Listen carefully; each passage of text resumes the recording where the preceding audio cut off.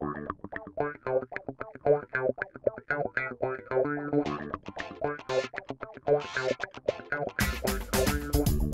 this video, we will look at restoring color to flat RAW files in Adobe Lightroom. If you are someone who shoots using the RAW file format, which is the best format to shoot with, by the way, well then you may have noticed that by their nature RAW files tend to be void of any eye-catching color and can look rather flat and dull. This is true and very much the case with all RAW files, but fear not, because you can easily inject color and life back into your RAW images using Adobe Lightroom. Okay, let's dive into it. So here I have an image that I captured at sunset down at the Dingle Peninsula, which is located on the southwest of Ireland. It is a truly beautiful location with plenty to keep any photographer busy down there. As you can see, the RAW file is definitely looking rather flat and dull right now. When I was shooting this, I remember the grass and vegetation being much more vibrant, as well as the glimpse of orange on the horizon from the setting sun being much more rich and more appealing. This RAW file is untouched at the moment with respect to its color tones. What you are seeing is how the file looked when it came off my camera. The only adjustments that I have performed so far to this image is a lens profile correction, the removal of some chromatic aberration, and also the removal of some sensor filter spots from the sky region.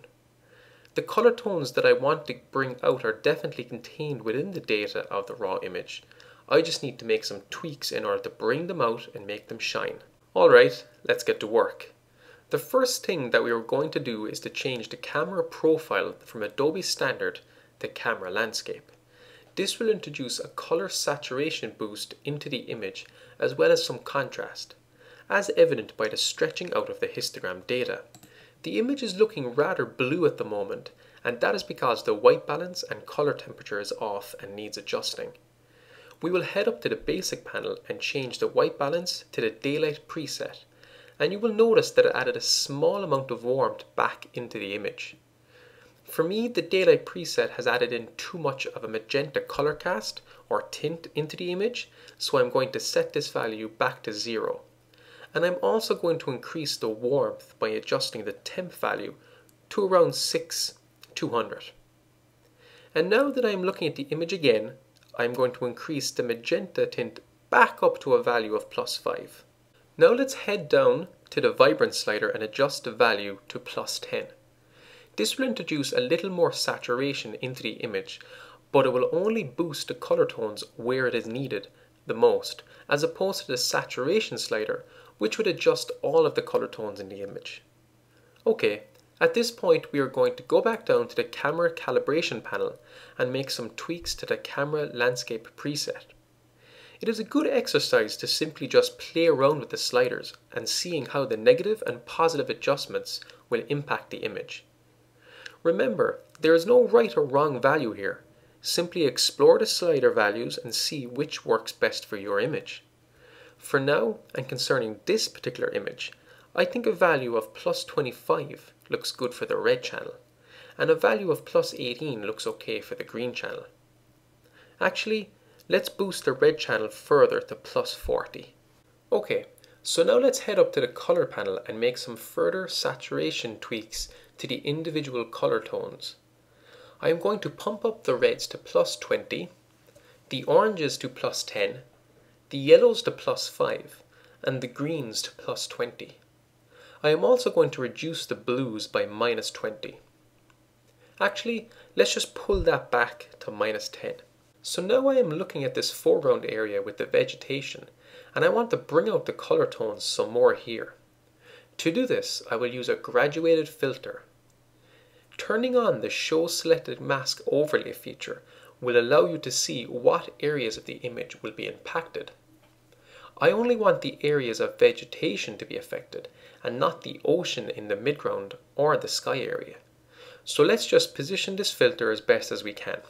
Alright, we can turn off the mask overlay for now and head over to the panel and tweak the graduated filter to suit our needs. First, I'm going to boost the saturation slightly. A value of 8 looks good. The temp value needs adjusting as well to add some more warmth into the vegetation. A value of around 5 looks good for now. I am going to increase the exposure to, let's say, a value of 0.60. The changes introduced by the graduated filter are looking good, but we want to ensure that it is not spilling over and impacting the areas outside of the foreground. So let's turn back on the mask overlay. We can use the erase brush in order to undo or mask out the changes introduced by the graduated filter.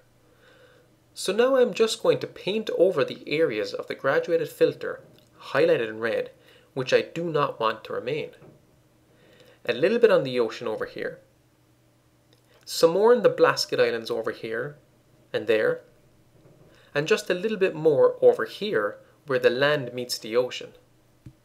Okay, looking good, so let's click done. Let's go ahead and look at the before and after versions of this image by clicking on this little icon here. There is a big difference, as you can see. The original on the left just looks so flat and void of color, whereas the adjustments on the image on the right side just lifts off the screen and pops out at you more. The vegetation is more vibrant, and the effects of the sunset on the horizon are much more apparent. Well, I hope you found this tutorial helpful, and thank you for taking the time to watch it. If you want to stay updated with my latest tutorial videos, subscribe to my YouTube channel, and if you want to stay updated with all of my latest image and blog posts, head on over to my Facebook page and click like. Thanks for watching.